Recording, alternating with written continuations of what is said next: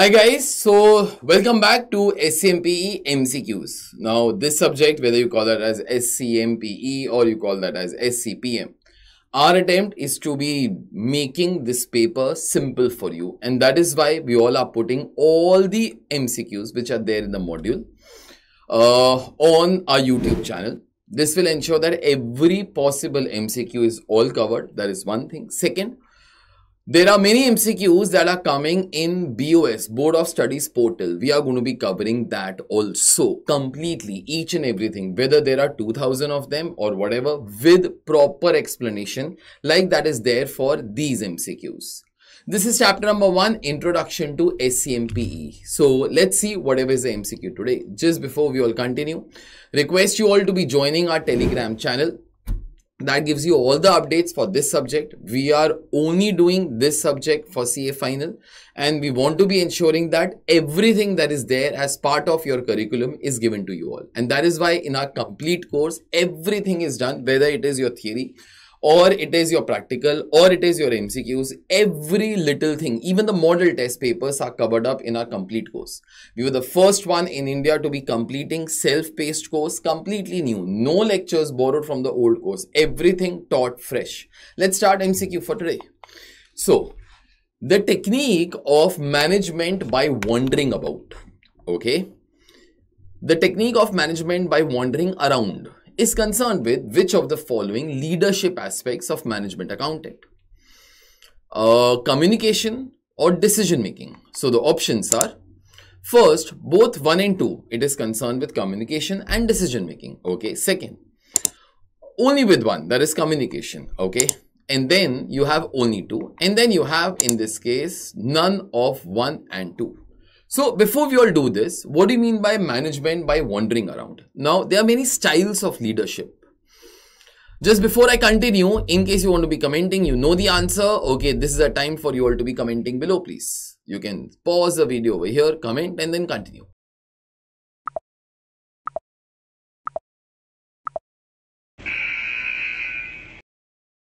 Okay, so let's do this. What is management by wandering about? Now, different leaders have different styles. No two leaders will be having the same style here. Tim Cook had a different style. Steve Jobs had altogether a different style. Steve Jobs is known to be like, a person who gets angry at every small little things. He wants his work to be done.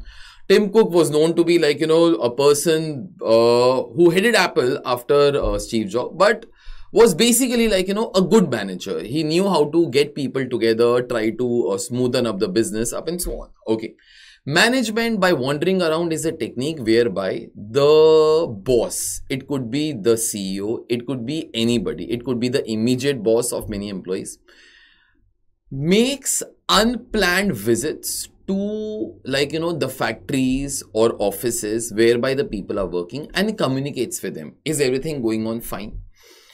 This helps him to get the status of whatever is the work that is going on. Also helps in the employees giving a feedback about many things. So this thing is not proper, this thing is good, this thing needs to be improved, sir. Okay, we are not being treated properly by our immediate bosses, all those things.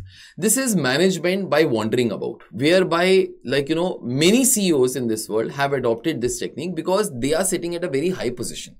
And they might not be immediately able to know what are the problems that lower level people are facing. This helps them to go around and try to find out what is the problem. This was whatever was done by our old rulers also. I don't know you all know or not, but many rulers in past, many Hindu rulers in past, they used to dress as a common man and go among the people and try to ask them what are the problems that are going around up and so on. Okay, that is the rule good or not, all those things.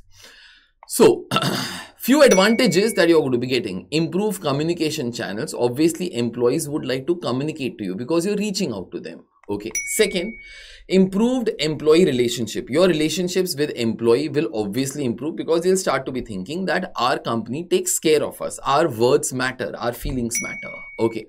Improve focus on the core. Now, every company will have some kind of objectives. Once you do this entire thing, employees will obviously feel the need to give more to the company.